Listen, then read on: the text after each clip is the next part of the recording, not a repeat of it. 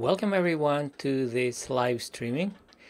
So today we are going to talk about reflections in CorelDraw. So we are going to create a few reflection effects in CorelDraw, vectors or bitmaps. So I'm just going to show you the outcome of the of our projects here. So this is the first one that we're gonna do, and then the second would be this one.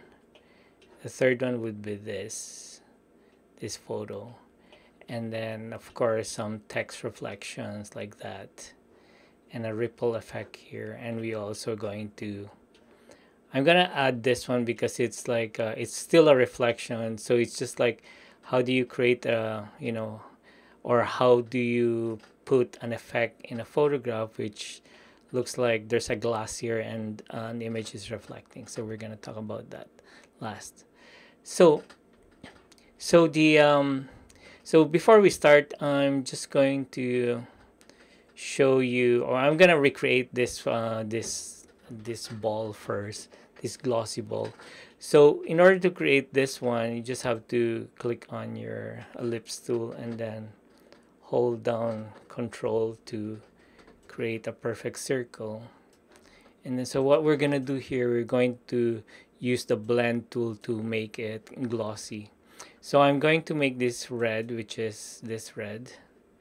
Okay, remove the outline here, and then I'm gonna click on this one and then plus sign my keyboard again, and then while holding shift you move it.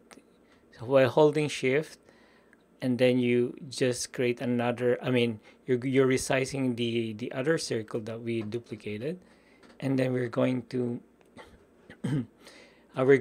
fill that with this color. So I just went to my eyedropper and then pick a color here, and then I'm going to click on that to fill that, and then I'm going to drag this down like that.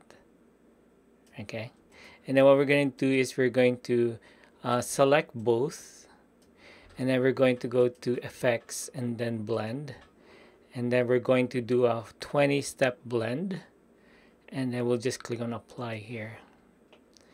So you notice it the two colors blended, right? And then the sorry, and then the last thing what we're going to do is we're going to create an ellipse and then color it white. Remove the outline, right mouse click on this, and then we'll just put it somewhere there, and then go to your transparency tool and then just click and drag. So that's how you create a glossy ball. Okay, so now what I'm gonna do here is I'm just gonna extend this one here. So I'm going to copy this one, or plus sign your keyboard, and then I'm going to flip this. Okay, holding the holding the control button. Sorry about that, one sec. So maybe what we'll do, we're just gonna group this first. So I'm going to select all, and then I'm going to group it, or Control G to group, and then I'm going to flip this. Okay, sorry, I'm gonna go plus sign my keyboard first to duplicate, and then see this one, I'm gonna flip this over like this. While I'm doing that, you hold down your control key, so that it will just flip it vertically. Okay, and then what we're gonna do is we are going to make this as a bitmap.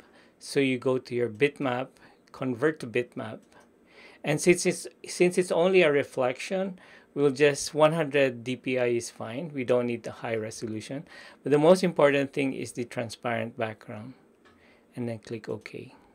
So right now this is not vector anymore, it's a bitmap. So then we are going to click on your transparency tool, and then you are going to click and drag.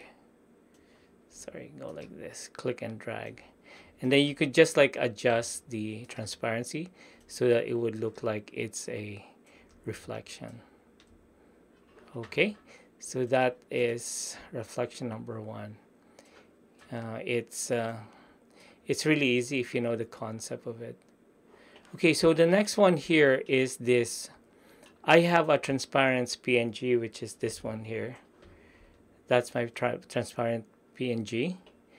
What I'm going to do is, again, plus sign my keyboard, and I'm going to grab this one and then bring it down. But while I'm doing that, I'm going to hold down my control key, so that would just flip vertically, right? And then again, we're just going to go to transparency and then click and drag.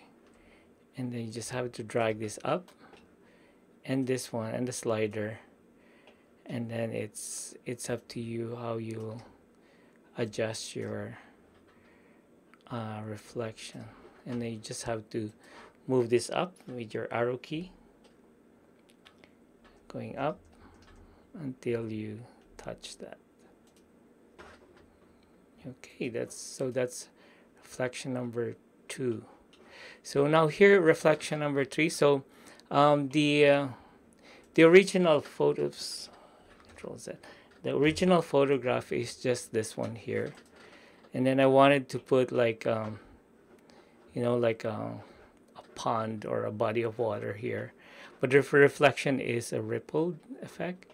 So that's really easy to do. So I'm gonna plus sign my keyboard, okay, and then I'm going to hold this one, click on this one and bring it down, and then hold down your control to flip it vertically. So, and then I'm just going to move this up, and then see this one. So basically this was cut, right? This was cut there. So here's what I'm going to do. I'm going to go to my shape tool, and I'm going to select these 2 nodes, and then I'm just gonna bring this down, say somewhere there. Okay, and then I'm going to bring this up like this. Okay, so now this one will be our reflection. So I can shrink that, or I can squeeze that. So the only thing I did here is I did a ripple effect. So if you go to effects and then click on blur, sorry, I didn't go to blur. I went to distort. Sorry, I went to distort and I went to ripple. So when you click on ripple, you have this. You're gonna have this one as a default, right? But that's because it's 90 degrees angle. So if you make that 0, and then this one, you'll shrink this. Say the effect here, don't make it too much. Say like this, and then say you click on distort ripple. So just play around with this one. I think 5 is too much, so probably just 2 or maybe 1 here, and then I click OK. Okay, and so yeah, so that's how you do.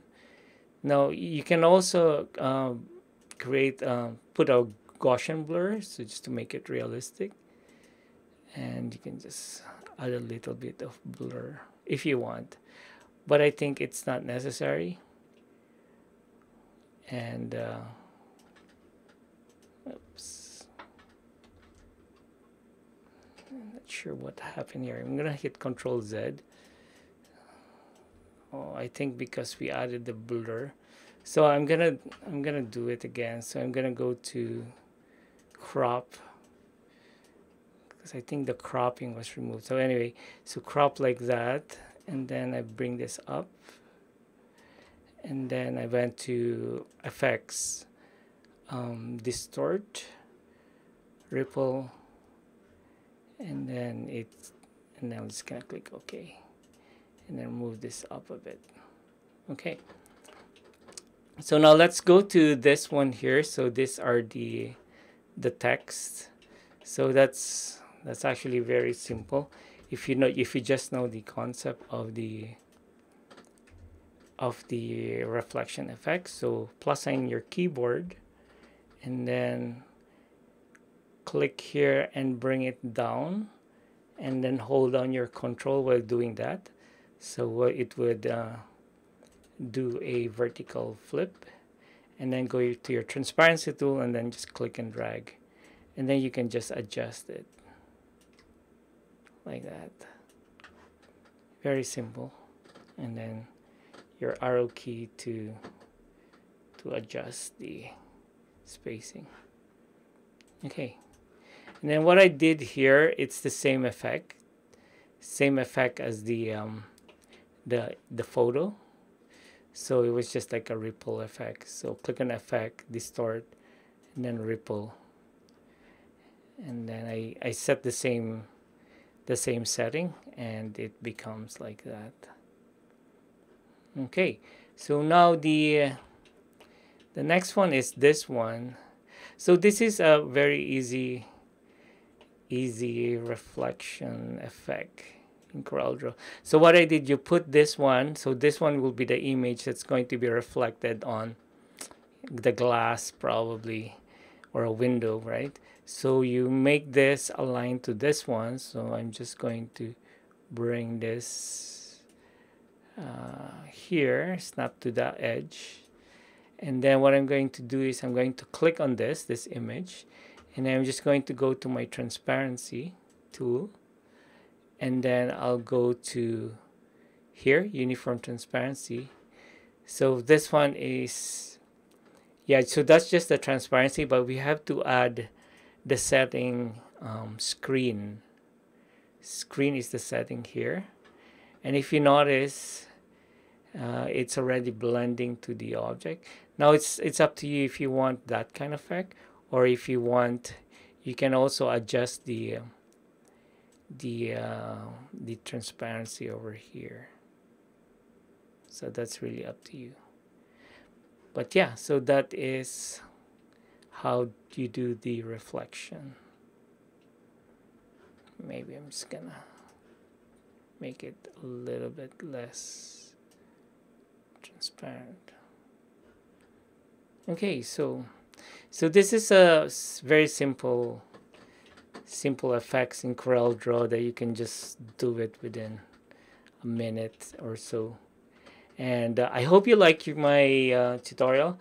And if you haven't subscribed, please subscribe. And for the people who's watching me every day, I really appreciate what you're doing, because the people who are watching me gives me inspiration every day to do live stream. So if you please comment if you have any question with this effect, or if you have a request for a tutorial, please put it down in the comment, and who knows, that would be my next tutorial. So I'm gonna see you tomorrow, and bye for now.